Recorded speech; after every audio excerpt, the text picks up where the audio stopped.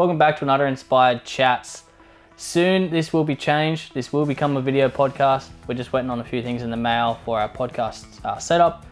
So for now, let's talk about some mini trucks. In this episode, we're going to talk about some of the trucks that are around today, that are still driving, and some trucks that are getting built. Now, first one that we're going to talk about is Tom's D40. We posted this a couple days ago and it blew up.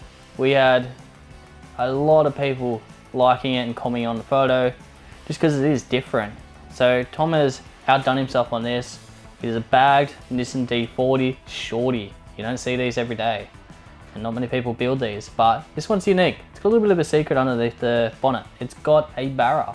It's a non-turbo barra, which is still cool. Like, it's got potential to do a lot more with it. People should build this more often. It's absolutely killer. Next up, we got Mr. Matt Gerber.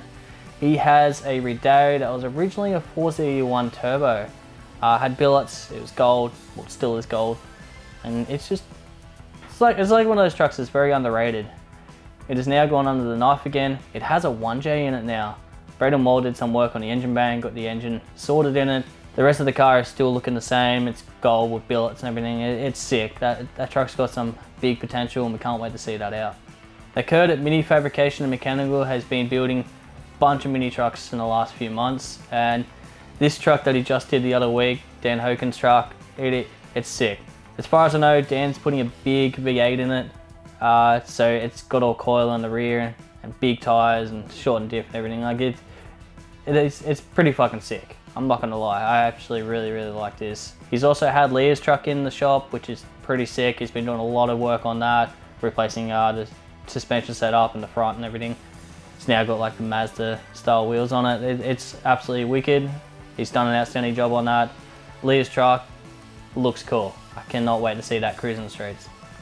So next up, we've got this RG Colorado, which is at Ching's workshop at Disguise Customs. He's been doing a bunch of work on this. It is absolutely sick.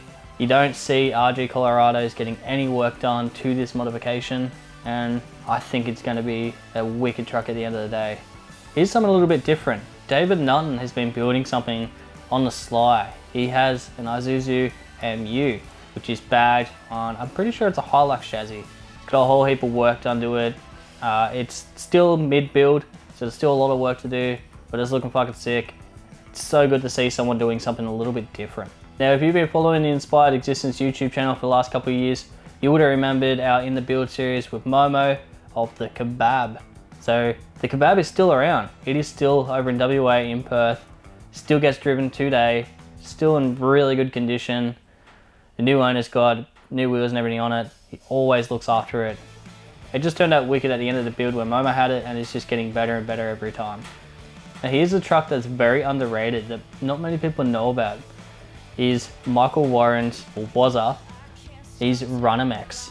So his Runham X, that he calls it, is an 80s style Hilux that's bagged all around with billets.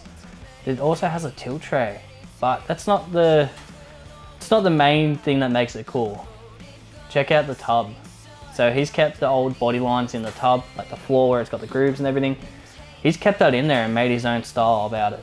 And he drives the hell out of it. So yeah, check it out. Another truck that gets driven a lot is Chad Berry's Ford. This thing's cool, it's bright red, it's got billets. It is insanely clean. Like, I can't express how clean this truck is, and it's good to see he still drives it. So the next truck that's in the build, which is pretty cool, is Jesse's F truck. It is bagged and bodied. Now, a lot of people build F trucks these days, but they always go the fancy paint or they go like smoothies and whatnot. This is a bit different. He's kept the original patina paint on it, for now. As far as I know, he could be painting it. I reckon it looks wicked right now. It's just, F trucks when they're bodied and bodied this hard just look absolutely sick. So next up, we've got something a little bit different. Darcy Charters is building a KB Rodeo, and it's not on airbags. It is on hydraulics. So if you want to see this truck, Cruise to the Pines 2022 is coming up. It is a killer show. It's in the middle of nowhere down in Victoria, which I wish I could go, but unfortunately COVID, you can't really travel at the moment. But if you want to see some cool cars, cool trucks, that is a show you got to get to. That is coming up. If you want more information, check out Cruise to the Pines Facebook page, or check out our website, inspiredexistence.com. We're gonna have the full coverage of that on there.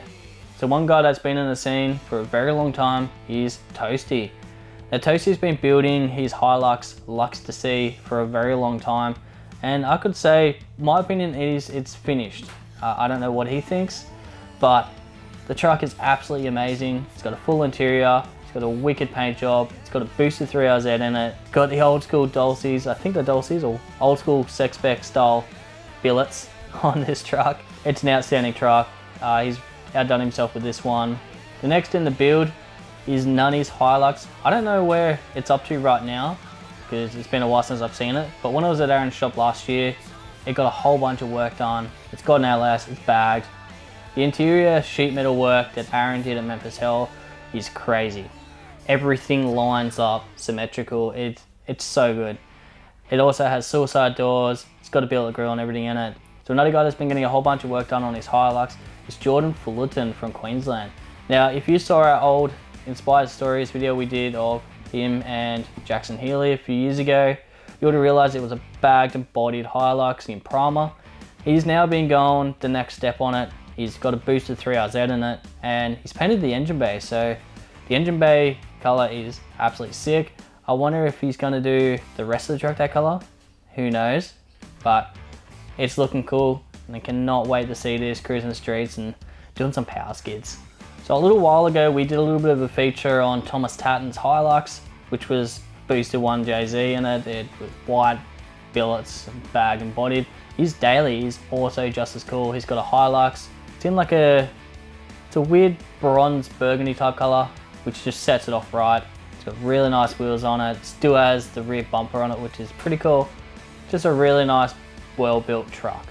So last but not least is Dan Wright's Ford Ranger. Now this is bagged and bodied on smoothies. It's in primer at the moment. I got no words for this. It's one of my favorite trucks that's getting built at the moment. It's just very, very different.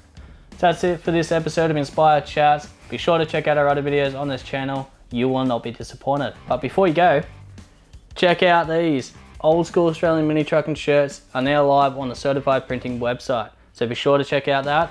Grab yourself some shirts. So like and subscribe. Keep an eye on all our social media platforms, Facebook and Instagram, as we will be releasing a video podcast very, very soon. So in saying that, keep trucking.